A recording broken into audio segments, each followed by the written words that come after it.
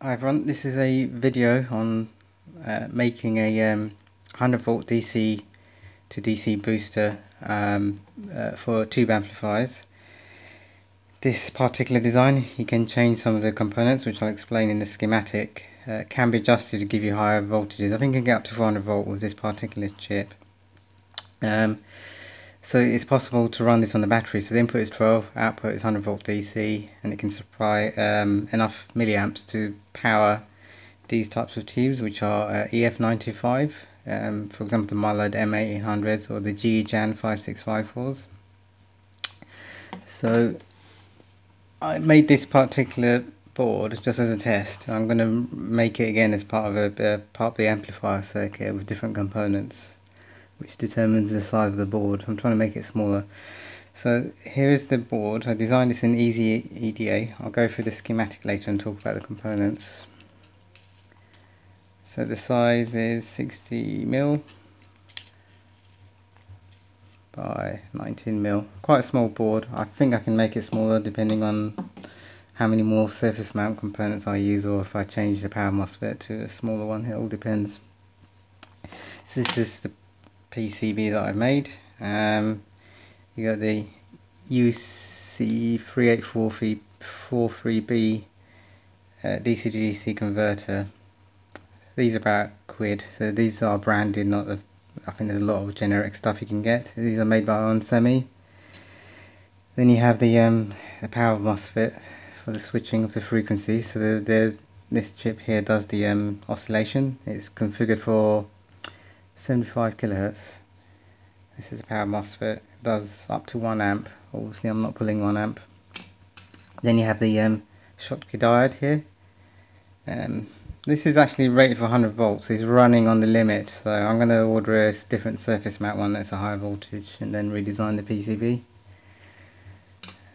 This is also rated for 1 amp. Then you have the output caps.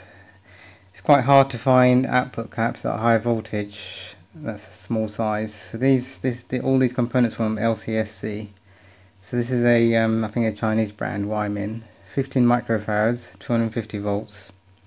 For ESR of I think 3.5 to 4 ohms, which is quite high, but that's typically what you get when the farads are low.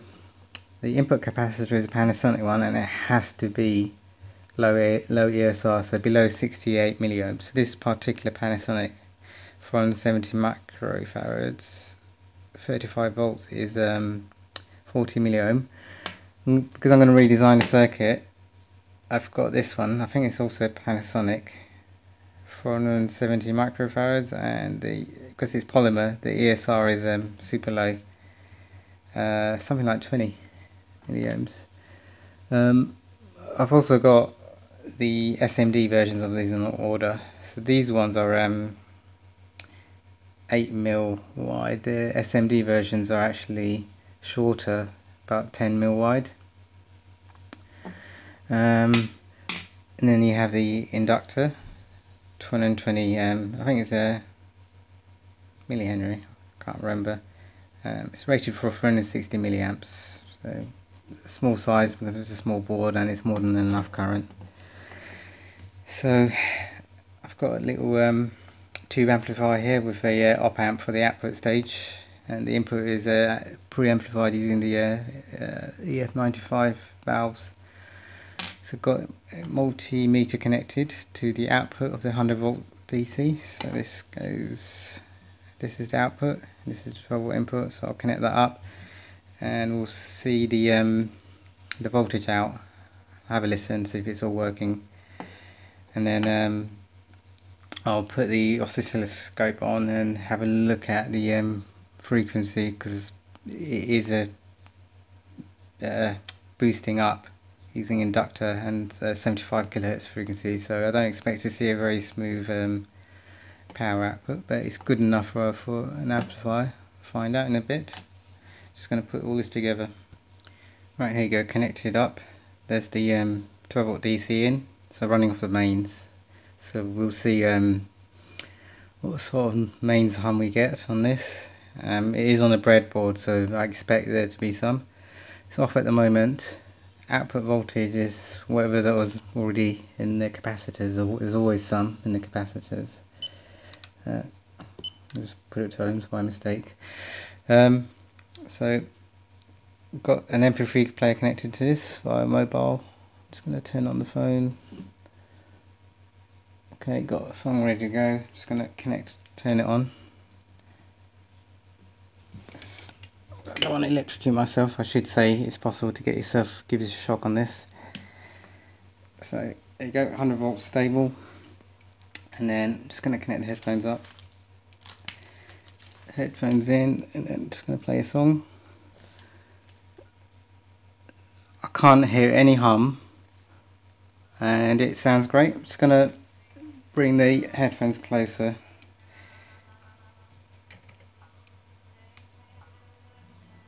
So it sounds great, better result than I expected, not bad for this. So this, how much did it cost to make? I'll go through the bill of materials. Couple of quid.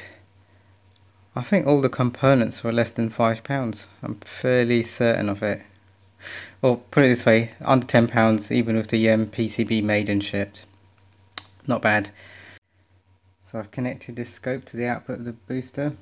I've set the division to 20 millivolts.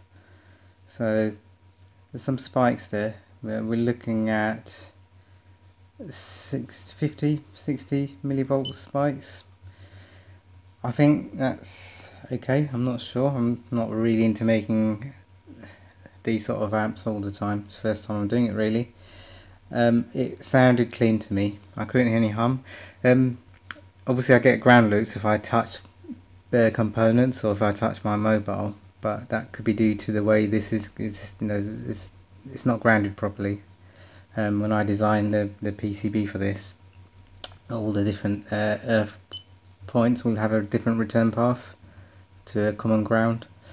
I think that's where the ground loop is coming in, but it looks okay to me. I've got nothing to compare it against. All the components used in this are high quality.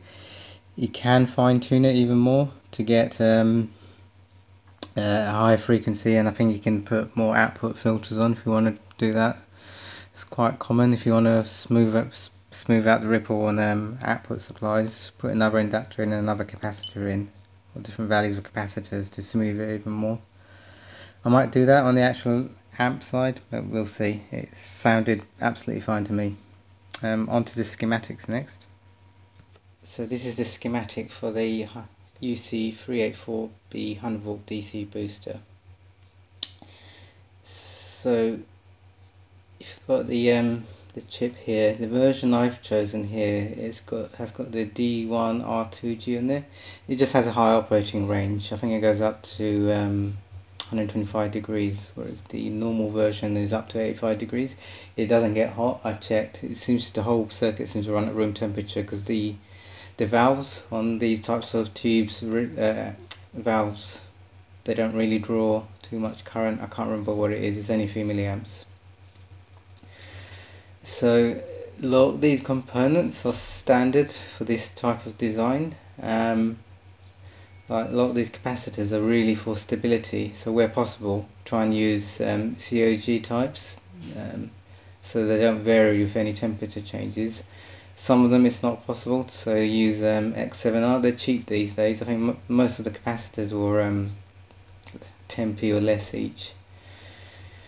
Here you have the two of the output capacitors with two 1 ohm 1206 resistors to reduce the do a voltage drop across them.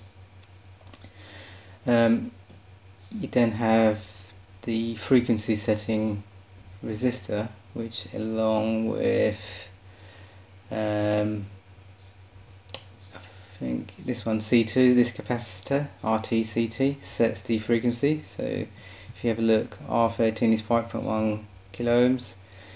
The C2 is 4.7 nanofarads, so it's roughly about here, which is 75 kilohertz. So that's the frequency this switching IC is operating at to generate the pulse on-off pulses for the inductor and the MOSFET to produce the 100 volts out.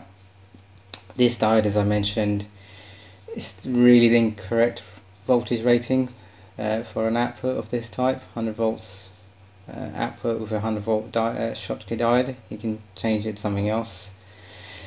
It just needs to be a fast one ideally. This capacitor here, as I mentioned before, needs to be low ESR, and then got the voltage divider. So this is for the feedback. This is what determines the output voltage. So using some calculations, here are the formulas. Also you need some sort of reference point or an idea, depending on what you use, what you're going to get. There's a couple of circuits on the internet you can find, so there's different versions of this. You can find circuits where people use this resistor and this resistor type output voltage for Nixie tubes. So you're using those voltages and calculations, you can then work out what you need to get your VFB. So a VFB of 2.537 with a combination of these resistor values gives you an output of 100 volts, and this is what you can use to work it out. So if you do change values, sometimes it can be trial and error, try and work out what you're going to get. So I chose these specific values. These aren't really common resistors, but LCESC seem to have just about every type of resistor. So 84.5 kilo ohms and a 2.2 kilo ohm voltage divider gives me this exact voltage out. I measured it, which gives me exactly 100 volts. So yeah, here's schematics. Quite a simple circuit really, and it works really well.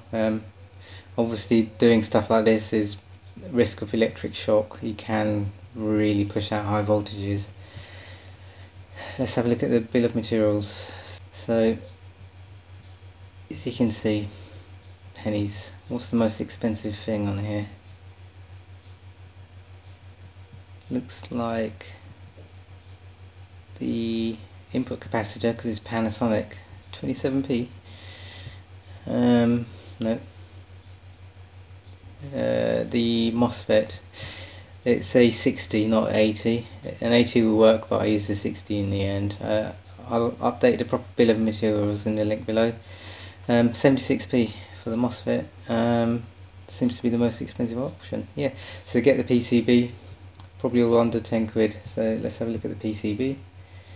So it's got a ground plane on both sides, and then put all the correct gaps in for the tracks, all the correct widths for the current, more than enough really.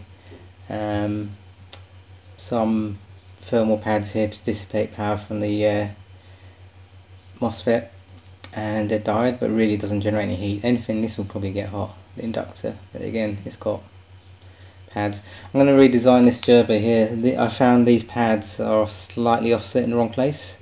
Where you see it go in, that's really ideal if you're using a hot air solution to do soldering of surface mount. I don't have that. I'm using a soldering iron, so it would have been great if this pad was just over here.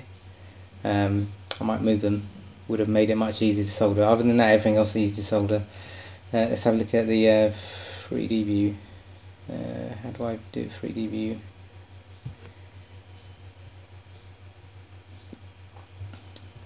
Okay, so as you can see, more or less all the components are accurate in the 3D model. You can see the ground plane, and I've minimized the use of vias, so 1, 2, 3, 4, 6. When I redesign this as part of the main amp, everything's going to be a surface mount, including the diode and the output and input capacitors, and there will be no headers because it's all part of the main PCB. And I might even replace these resistors. These are in parallel to give you 2 watts. So I might just replace it with a single 2 watt resistor. I already have them. Not really necessary because a single 2 watt resistor takes up this much space anyway. So that's it. So I'll post all the information below, and I am making other things out of this circuit, tube amplifier that's battery operated. Hopefully it works. A lot of it is just designing it, building prototypes. It's quite difficult, and whether if I've designed a PCB and I have it made, I solder in all the components. If I've made a mistake in my schematic, then the whole thing doesn't work and we're a complete waste of time. I'm not sure if I have the patience to fix it and then rebuild it, but this worked first time, which I'm happy about. So thanks for watching.